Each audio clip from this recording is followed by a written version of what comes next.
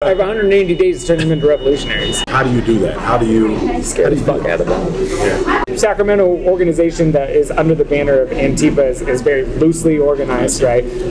So that when there is like right-wing rallies and stuff, then we'll create an opposition to that. Yeah. Beautiful. Where would he go to connect to some of these organizations? I post a calendar every week, awesome. and then so and I do it for extra credit, so they get points for doing it. So that encourages them to do it. And I've had students show up for protests, community events, tabling, food distribution, all sorts of things. When they go, they take pictures, they write up a reflection. That's their extra credit. I have an Antifa flag on my wall, and a student complained about that. And he said it made him feel uncomfortable. Well, this is meant to make fascists feel uncomfortable, so if you feel uncomfortable, I don't really know what to tell you. Maybe you shouldn't be aligning with the values that this is antithetical to. So the Cultural Revolution in the 60s was fixing the problem that came about after the economic one. It ultimately failed, right? There was a lot of excesses. People were definitely shot in the streets that probably shouldn't have been. Incredibly ugly behavior come out of this city, and you can see a couple of people over there that might be demonstrating that. I have 180 days to turn them into revolutionaries. How do you do that? How do you scare the fuck out of them? People were definitely shot in the streets that probably shouldn't have been. I like what you said in our phone call. I feel like I have 180 days, right? Yeah. I have 180 days to turn them into revolutionaries. And that's the question. Yeah. Because a lot of them are indifferent.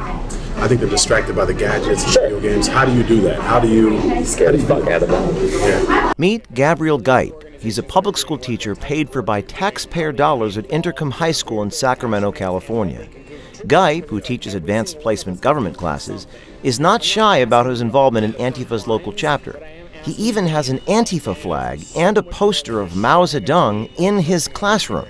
So, it's my wife and I have been political organizers. I've been organizing since I was 13. Wow. And I've been in a ton of different organizations. And I've been on the front lines, and I've taken a step back and gone back and forth. And my wife is the same way. Is there a local Antifa or chapter? Yes. Okay. Yeah. The Sacramento organization that is under the banner of Antifa is very loosely organized, right? And we have no official member list, right? So that when there is right-wing rallies and stuff, then we'll create an opposition to that. Yeah. Beautiful. So and Sacramento, as a city itself is incredibly diverse, but we're surrounded by a bunch of right-wing rednecks. And then the other really big organization in our area that, if you're looking to get involved, is NorCal Resist. NorCal Resist does direct outreach for undocumented folks. They help them with material support as well as legal aid and support with the help of the National Lawyers Guild. So they work in tandem with each other. So that's why I do political efficacy events, because I want to get them out in the community. I want to get them familiar with organizations that are doing work, what type of work they're doing, how they can be involved, where their passion is, and what they can contribute. Because it's every single one of us can do something. I'm not asking you to all be on the front lines, but I am asking you to be involved. And it is so much more than just sharing a tweet or posting on Instagram. Gipe seems eager to get his students actively participating at radical, activist political events. But he takes it one step further by motivating them through extra credit in exchange for their attendance. So for youth that so let's say my son is pretty yeah, he just is that do he's 17 who want to get plugged in though to actually doing stuff in the community, to activism, where would he go to connect to some of these organizations?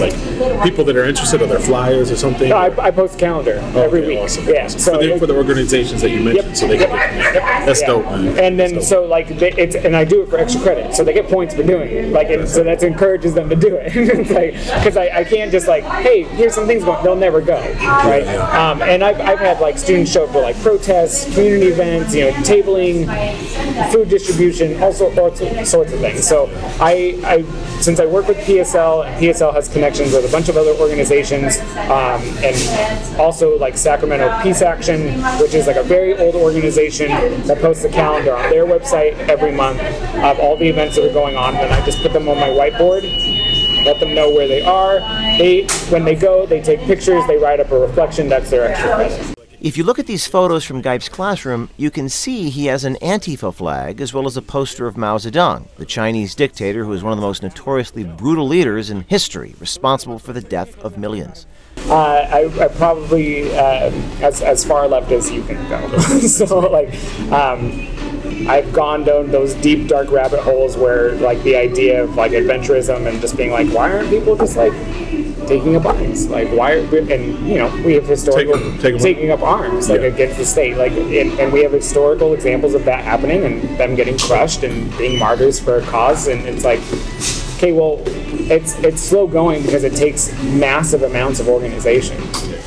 Geip's radical philosophy is prominent in the teaching in his own classroom. Geip goes on to say he's not the only teacher at Inderkum High School who shares his radical beliefs. Oh, I see. Yeah, because a lot of senior parents at this point have backed off, right? Yeah. So they're just kind of like, well, you can fend for yourself. You know, I know other people in my department who teach like 10th graders who've had like parent meetings, like some, you know, a student who complained about like a pride flag and said that they felt uncomfortable. I've had students, you know, during anonymous surveys at the end of the year comment about the things that I have in my classroom. Like I have an Antifa flag on my wall, and a student complained about that, and he said it made him feel uncomfortable, and I addressed it to everyone because I didn't know who it was, and I was like, well, this is meant to make fascists feel uncomfortable, so if you feel uncomfortable, I don't really know what to tell you. Like, maybe you shouldn't be aligning with the values that this is antithetical to. Yeah. We're distracted, bro. Yeah, and it's hard, it's hard not to. You make them revolutionaries. They've got TikTok, they've got Instagram, they've got this. Well, that's just it. It's like, utilize that propaganda, right? Like, these are all great tools on how to get, you know, it's like, I've met so many people in my life who, when they met me, thought I was, like, off the wall, right? And now they're all Marxists, right? You know, and I'm just like, your political identification changed, and so I have a huge political spectrum in my room on the wall. So they take an ideology quiz in their Unit 4, and I put their face, or they have to give me a picture of themselves, and I put it on the wall where they are. Every year, they get further and further left. And I've made them pay attention to where my tack marks are, because I'm like, these ideologies are considered extremes, right? Extreme times breed extreme ideologies, right? There is a reason why Generation Z, these kids, are becoming further and further left. Are there a lot of teachers like you, man? I think there are more than there used to be. And I think that, like, there's 3 other teachers in my department that I did my credential program with, and they're rad. They're great people, and they're definitely, like, on the same page. So what do you think of China, though? Have you been? Have you been? I have not. I'm actually going in April. Okay, cool. I wanted to go just to see it, because I hear conflicting things. Yeah. I think it's... One, I mean, some of it's good. You know, like the revolution that happened in 1949 with like Mao and like the Chinese Communist Party, right? And then like the Cultural Revolution that happened in the 60s to the 70s up until like Mao's death, and then Deng coming in and like opening up to capitalist, you know, kind of investment and creating the road that they're currently on.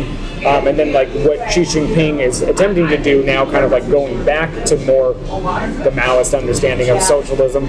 So you need a two-pronged system, which is exactly what Huey Newton and Fred Hampton understood, was that you needed propaganda of the deed, the economic, and also cultural propaganda as well. You needed to retrain the way that people think. So the Cultural Revolution in the 60s was fixing the problem that came about after the economic one, right? It was like, well, what can we do now to root out this culture that keeps perpetuating hyper-individualism, hyper-competitiveness, you know, capitalist exploitation, and consolidation of wealth. It ultimately failed, right? There was a lot of excesses. People were definitely, like, you know, shot in the streets that probably shouldn't have been. But I do think that it's important to understand that as an extension of an economic revolution. They were changing the base, and then they went to change the superstructure. And you cannot change one without the other. You can't have cultural shifts without the economic shift, and vice versa. So I think that for movements in the United States, that we need to be able to attack both fronts, right? We need to create parallel structures of power because we cannot rely on the state.